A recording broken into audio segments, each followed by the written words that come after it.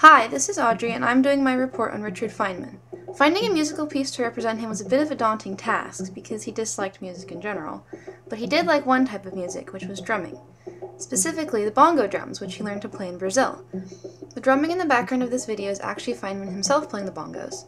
The theme of my written piece is based off his general outlook in life. He was never afraid to speak his mind, which turned out to be a great asset for him in many ways. The title of one of Feynman's autobiographies is What Do You Care What Other People Think? So I used that for my title too. I hope you like it. What do you care what other people think? What do you care if they laugh? Laugh along with them. What do you care if they talk behind your back? Turn around and join the conversation. Why would you care if they make fun of you? Or if you know that you are right, or even suspect, you can say pecans to you. It's hard, but in the end, if you are right, then you prevail, and they lose.